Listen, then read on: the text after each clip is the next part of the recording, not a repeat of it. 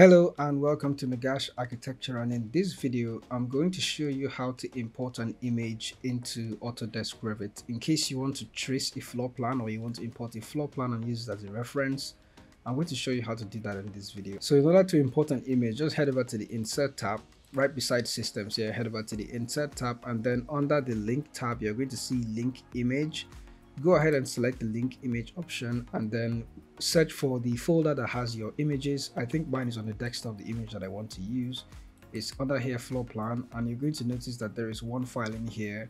This file is set to JPG file. That is the file format of the image, and you notice under here, under file types, Revit is going to show you the file types that it understands. So in case you're using a different image file type that is not any of these, the image might not show up. Now if you look at my floor plan folder, you see that there are actually two image files, but Revit is only seeing one of those files. That's because it's set to the correct format in JPG. So in case you don't know how to do that, just change the format extension to match any of the formats that Revit actually understands. To do that, head over to View, head over to File Extension, just show up the file extension. You can see the .jfif for the other file.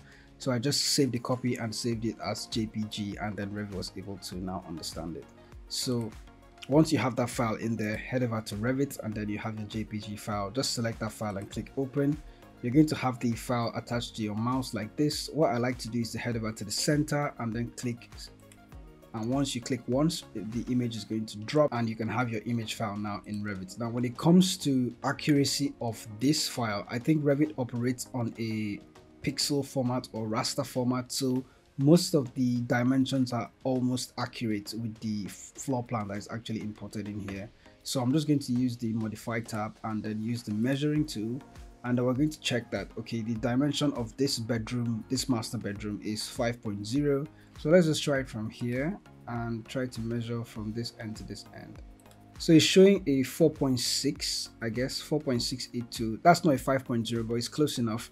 But what I like to do in this case is to actually trace the model. So you can use a wall tool, for example, generic wall of 200, and just dance over the walls like this. And once you're done tracing the entire wall patterns in your building, let's just head over to this point.